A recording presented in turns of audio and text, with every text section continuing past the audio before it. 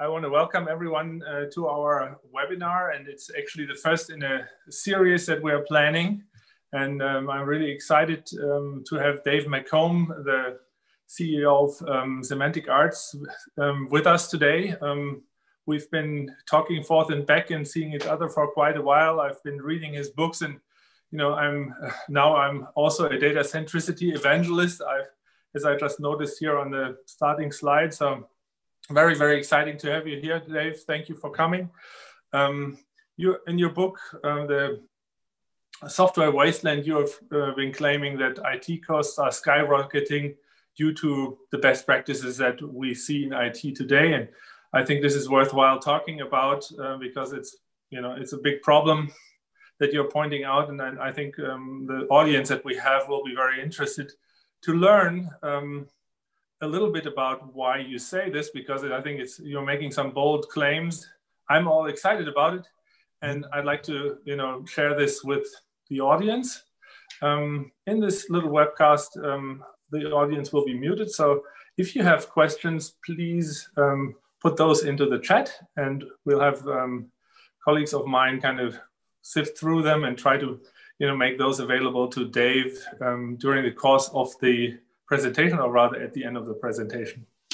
But let me just go on into this for now. And obviously none of those company presentations go without introducing the host. And we are eccenca. We are, I guess, essentially data-centric. Our focus is on building semantic data fabrics in organization, driving automation with knowledge, and we do this with knowledge graph technology, of course.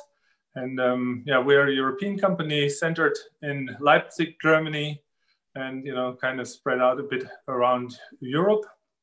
Our key customers are enterprise customers, but an interesting trend that we are seeing is really that smaller size companies, which is like 500 million to 5 billion revenue, are actually starting to embrace knowledge graph technology. Very exciting for us, because previously this was really only for the big boys and their research departments. Now we're seeing this trickle down to medium-sized companies, which means this is becoming more of a broader topic overall. And I think this is a global trend, very exciting. That's what we do. We help these organizations on their journey to data centricity. But let me move on to introduce Dave. Dave is the president of Semantic Arts, a consulting firm he co-founded in 2000.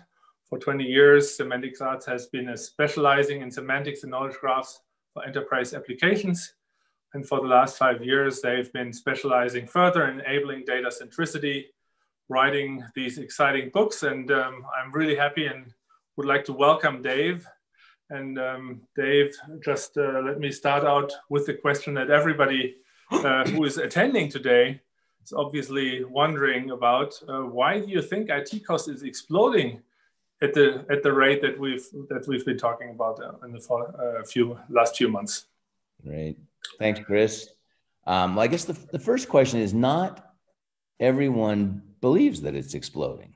In fact, there's a whole bunch of people who think it's not growing fast enough. If you're in the systems integration business, if you're in the application software business, if you're even an enterprise application developer, you may not think it's growing fast enough, but actually it is. It's kind of ridiculous. And so my evidence ranges from the anecdotal and the very specific to the statistical and the more general. But God, probably one of my favorite anecdotes, we were rafting in the Grand Canyon, which, by the way, is a beautiful trip. It's a 5-day trip. There's a guy in the raft who worked for a medium-sized systems integration firm, and they were working on an $800 million implementation project of Salesforce for an electric utility in California.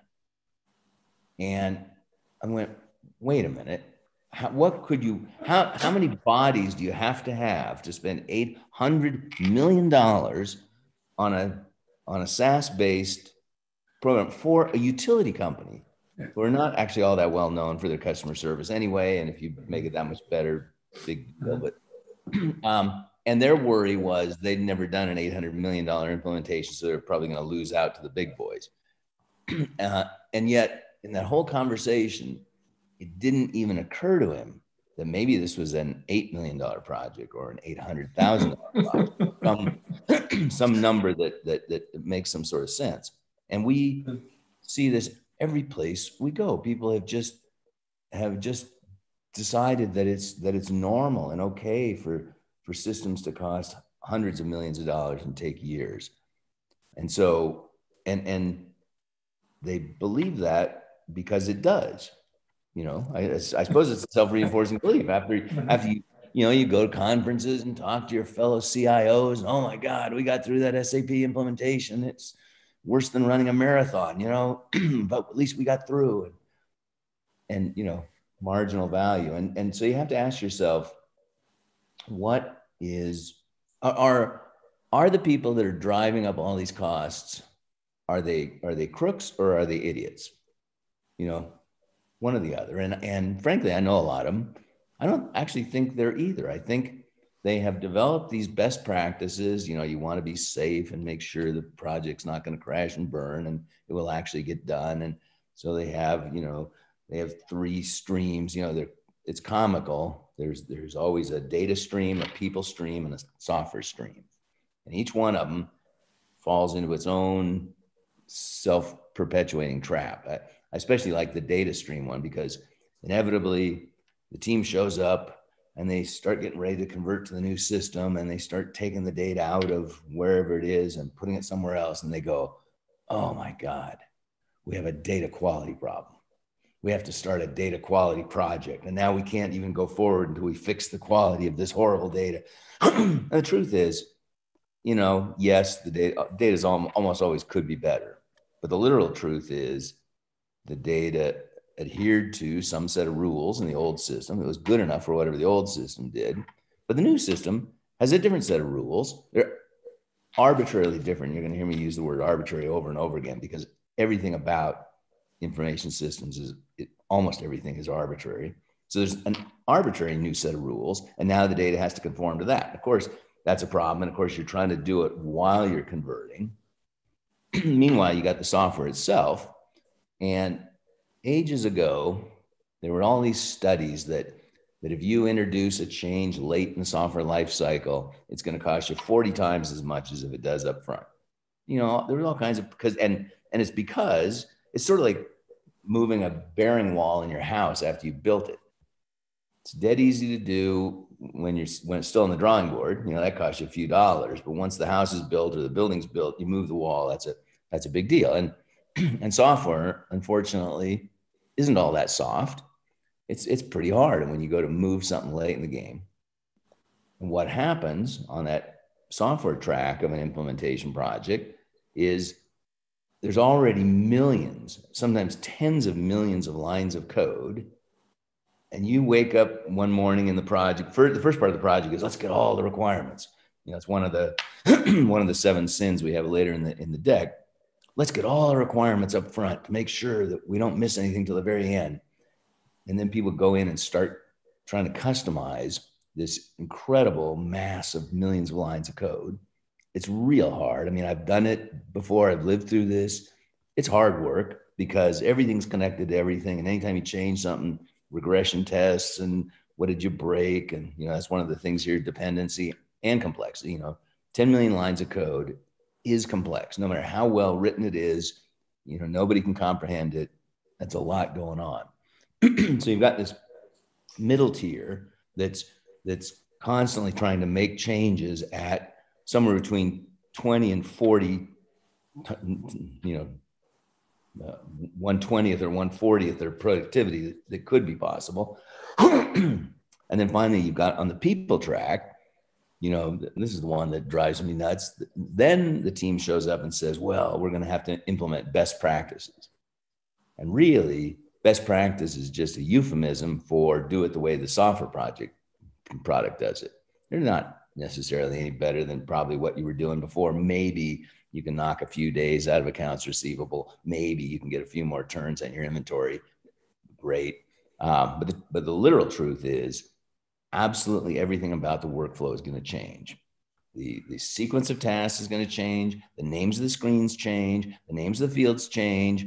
All the taxonomies, the categories, everything changes kind of arbitrarily.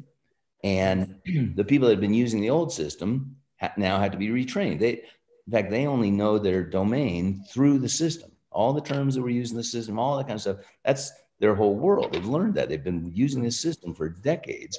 So by trying to implement standard software, you're basically pouring that complexity of standardization onto a process that was simple, right? I mean, if you're talking about Salesforce, I mean, very simple process, very easy to understand business objects. You know, if you're talking utility, even very easy to understand products, not too many, right? And not too complicated, definitely not a big bill of material, right? Right. So very easy, very simple, but now you're trying to replicate this simple thing in a complex standard piece of software, right? And all of a sudden you're pouring the complexity of standard software on your simple process, and all of that makes your simple process, you know, exponentially more complicated. Multiply that by the number of different systems that you're using, and all of a sudden you've got that quagmire that you talk about, right?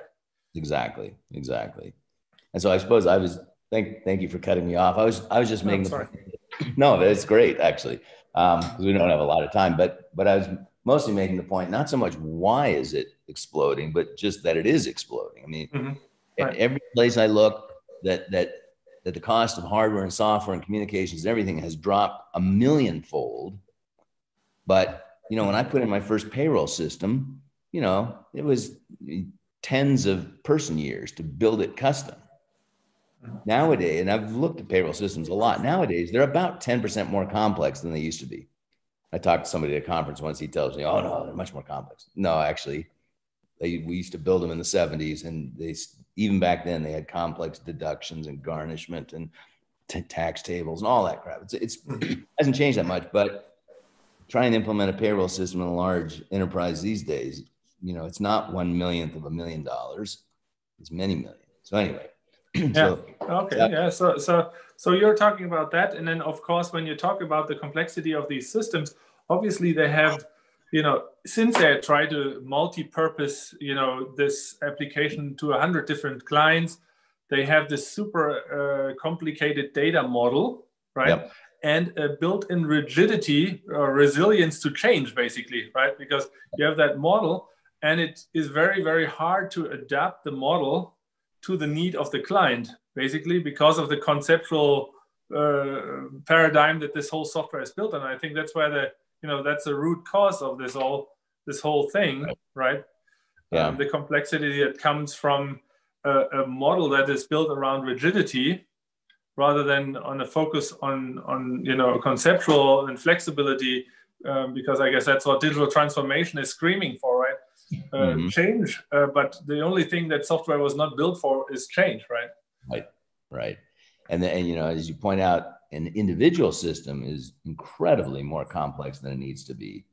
But the system of systems, you know, any large enterprise has hundreds or typically thousands of these, and they multiply because they all have overlapping data models, but they didn't design them to be overlapping. You know, the CRM system has customers, and so does the order taking system, and so does the MRO system, and then they all do, and they have interfaces and systems integration and all this stuff to just ship the stuff around. It's also, I guess, it's also a bit of a competing business. The objective of the customer competes with the objective of the software vendor, right? Because every vendor wants to be the owner of a certain set of data, because that means he's irreplaceable. So every every piece of software tries to grab more land in the organization. And obviously this means we have competing land grabs going on, which is constantly causing conflicts and obviously exponential problems for IT. Right. And so we really need to get away. And I think this is where your mindset came in with that being application centric versus being data centric, right? Get away from land grab of applications, basically, that are battling it out for owning a share of your wallet, to, well, why don't you own your own data, become data centric, and then provide the data to those, roaming troopers, that are application vendors, right? And let them have the data, on your terms rather than you using the data on their terms, right? Exactly. I think that's kind of the thing. And I talking a little bit. So, we had this, we coined this phrase data darkness, right? Because really this is a data, when with the dark ages, the middle ages, we had, a warlord basically in every valley. So when you walk through the valley from one side to the other, this guy, who's going to tax you basically on the way through and on the way back again. And we have, hundreds and hundreds of those, just in a small country like Germany, right? Nothing working. Well, and those warlords are now the application vendors, right? Because they put a tax on you taking data out of the system or a tax of you putting data into the system. And, with HANA, they're actually charging also you to actually look at your own data. So, it's a little bit like those warlords. So that's we're moving back in the dark ages, and I think your data centricity movement that you've, started basically is really saying, okay, why don't we get over this, and not be taxed, by the applications for getting access to our data, right? And then really decoupling from that complexity, cutting loose from those interface wars, right? Cutting loose from redundancy and the dependency. I think that's kind of the thing, and it really resonated very well with me because it's exactly what we see in every large organization that we get into. Obviously, everybody makes a living on, basically, and I see that people, software people love to be in 10-year projects because it kind of tells them, okay, I'm not going to get fired for the next 10 years. If this is really strategically the best thing for the organization is still questionable, but I think for everyone who doesn't have his hand on your book yet, in the first 1/3 of the book, maybe even first half of the book, all the evidence is there that we are in a terrible place right now, right? But you're also hinting, that we could get out of it, and I think maybe I can kind of move to that next question that I've prepared, right? Because in your book you're also optimistic. You're not only talking about how tough it is, and obviously we've all got used to it and we've got the money to spend it, and but maybe we could spend it in a better way, because what you're saying or you're trying to hint here is that you feel that IT is really getting to a point where with the current technology, just like with drivetrains and steam engines, it did the industrial revolution was getting to a plateau and we couldn't really move on from there. I think just the same way, with the paradigms we're doing IT now, we might be moving to a different thing. And you compare a little bit how the steam engine, was replaced by electricity and how that took a long time because it took a change in mind shift. Maybe you can elaborate a little bit on that, because I thought it was very enlightening actually when I read the book. Yeah, no, I borrowed this from a very beautiful book by somebody named Brian Arthur, who's written a lot of other interesting stuff. But this book is called The Nature of Technology. And at one point he makes this observation, the Industrial Revolution was going full steam ahead, if you pardon the pun. So if you had a factory, you had a steam engine out in the back and it was going like crazy and turning this big shaft that went the length of the factory, and coming down from the shaft were all these belts, and every, sewing machine or saw or drill or whatever was powered by this belt. And somebody invents electric motors, and somewhere around 1880 or so, and you think, well, it's obvious that we're going to have an electric motor for every sewing machine drill, as we do now. But no, that didn't happen for 30 or 40 years. And what kept it stuck, it wasn't anybody's conspiracy. It was the fact that to build a factory, you needed about a dozen different skills. And each one was in this ecosystem. The people who knew the architects who knew how to build a building out of bricks that was strong enough to withstand a vibrating shaft, those are the architects you needed. Well, of course, they're going to build a building that's good for shafts, not one that's good for little electric motors.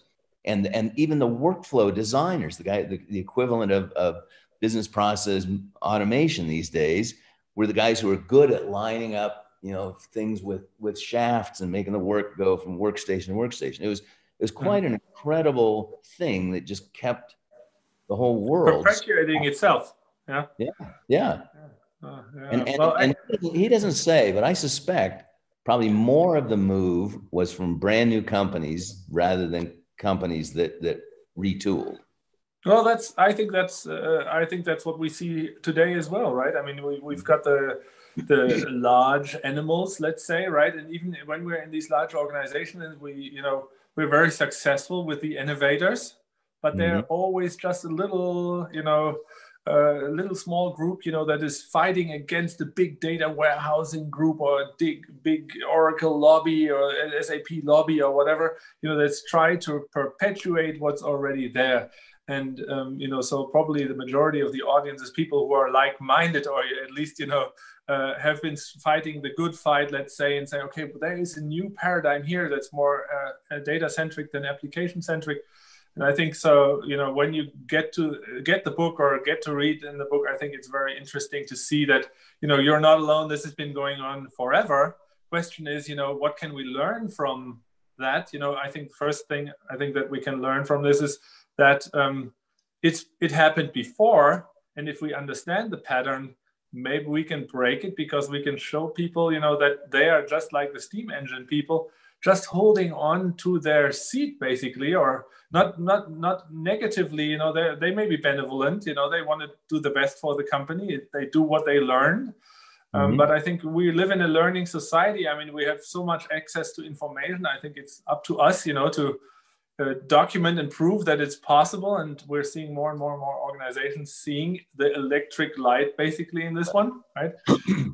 and move forward. So yeah, very interesting analogy there. Again, if you pardon the pun, I think the light goes on for people when they see their own data brought together in a way that is just not possible in the stovepipes. Well, that's the crazy thing, right? That we can simplify stuff at speeds that are just incredible, and then it's sometimes people are afraid to take risk, right? So it looks so good, it looks too good to be true, right?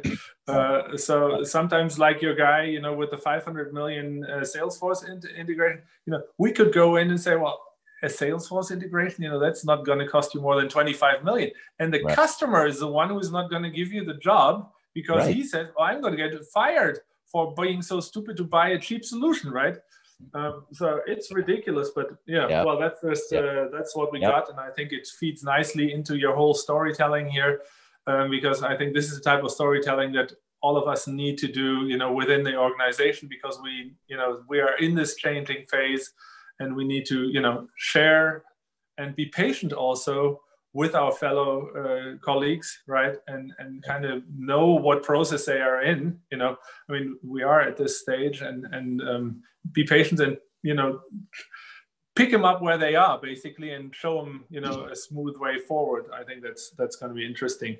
And well, I mean, when we have this discussion with our colleagues in the organizations, and we feel that we are in this edge, to a new age, basically. I think this feeds in nicely into the what's the quagmire, and what are the best practices that really don't work, right? Or have proven to not work.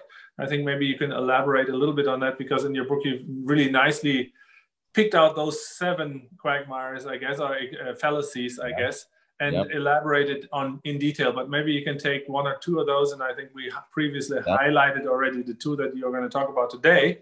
But for the audience, all 7 will be detailed in the book, because I think it's very important to know, because those are the ones that we can take as discussion points to the rest of the organization and say, hey guys, we are reinventing the wheel, XYZ and so forth, right? Because we need to prove that we're not only different, but we're actually better. Right. Yeah. So each one of these, as we discussed, is a cliche. And sometimes cliches are actually useful distillations of knowledge, but sometimes cliches are a substitute for knowledge, and they actually get in the way. So for instance, this let's not reinvent the wheel. Probably once upon a time, someone was saying, if somebody solved this problem before, let's borrow from what they've done. But nowadays, when you hear that expression, somebody's talking about building some add-on to some system or something, and inevitably the most senior person in the room will, at the appropriate moment, with a lot of fanfare, will take their glasses off and set them on the table and say, let's not reinvent the wheel here. You know, they have this very dramatic, and then that's just a code word. Let's go out and buy an incredible complex system because it sort of does what we think it wants. It has no idea that integrating to that is going to cost you 100 times more than, and you know, it wasn't even the wheel, it was a lug nut. You know, let's just go get a lug wheel. But anyway, and then, you know, I know we're out of time. I'm just going to mention very briefly. Sometimes, you know, for a long time, people were outsourcing all of their IT. Luckily, that has reversed a fair bit in the last 10 years. But people used to be stuck because they turned everything over to a third party, and change got even more expensive. It was sort of ridiculous. And their excuse was, well, we're not in the IT business, so let's hive that up. Everybody's in the IT business now. You can't be in business and not have to have information about it. Unless you're making everything absolutely by hand and selling it on the street, you're in the IT business. So anyhow, I wanted to leave a minute or two for questions. And I mean, I could, like you said earlier, I could go on with this stuff forever. Well, and I definitely love to listen to you because I think, you know, you have so much insightful stuff to tell us about, and that goes way beyond what's in the book. But I can just reiterate, you know, how interesting it was to read your book. I think it gave me a lot of great ideas to have conversations with my clients, with my colleagues, with my partners, because it is really important for us to understand, you know, where we come from. Because I think we all, you know, and this is also the thing, you know, it helped me a little bit because why is digital transformation even something that we need to talk about? Right? I mean, we've been digital all the time, right? I mean, we've been giving IT money all the time. You know, I mean, no CEO can be, you know, called out for not giving IT enough money, basically. And still, you know, it is obvious that, you know, the business side, basically, in companies is totally unhappy with what they get in terms of support from IT, and IT is totally unhappy because, you know, they get, you know, that incrementally less every year. They're supposed to save money, and it's kind of I think, and I don't know if this was you, but I think it was with you, you know, the way that software and IT is being produced overall, you know, goes back to, you know, building cars. And I think actually, you know, me working for Volkswagen and Daimler and those car manufacturers, it's always the same. Why can't IT produce software like we produce cars? Why is that not possible? Well, maybe because in software, you know, the bumper needs to be aware that it's part of a car, right? And it needs to be connected to navigation system, LiDAR, radar, whatever. It works integrated way. In software, it's been like that forever. And actually, we've got even more of that complexity. And software can't be, you know, managed in the same way. And particularly not because in the beginning, you know, of IT, it was only a bumper that was just a bumper, right? Didn't even know it was part of a car, right? Actually, software was built in a way that every part is just a part. It's not aware of the rest, right? That's this closed world assumption thing. And then we get back to the application centricity of it all, right? Software is a car consistent of a bill of material that is totally unaware of the rest of the car. And so obviously it couldn't drive a single vehicle off the dealership, without an integrated package. And that's what we don't have with software right now. Yeah, I mean, software has kind of become the electric harness of my old MG. You know, it's just a spider web of wires, and you have no, God, the fact that this works at all is a miracle. Well, I'm not seeing the questions for whatever reason. Well, let's do it that way. Work on them together with Dave, if that's okay with you, Dave, and give some feedback to the audience. Then, of course, you know, let me just pull the plug here for this one, because we are expecting you in for one more time, you know, because I think on the one hand, it's interesting, and this is what everybody does, you know, complain about what's going on now and not offering a proper solution, right? I think the great thing about this other book that you've written, and, you know, basically halfway through the book, you're kind of desperate to jump to the next book because you do really look for answers now, and you're hinting that you have those answers. I think I'm really looking forward to talking to you in January about, you know, how we could do things differently. right? And so let's provide the answers as a follow-up, and we'll also invite everyone to the January call with the data-centric revolution and some ideas of how we could, get out of this quagmire. And yeah, so for now, I think I'm just left to thanking you, Dave, for taking the time.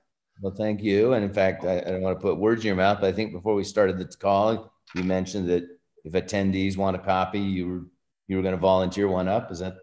Absolutely. Yep. Yeah. Call me up on that. Even if you just see a recording, we did get a couple of copies of the book because I am totally excited about it. And I think I want to share this message. So if you contact us and leave some details, we'd be very happy to send you a copy. And we'll probably do the same for the data-centric revolution in January.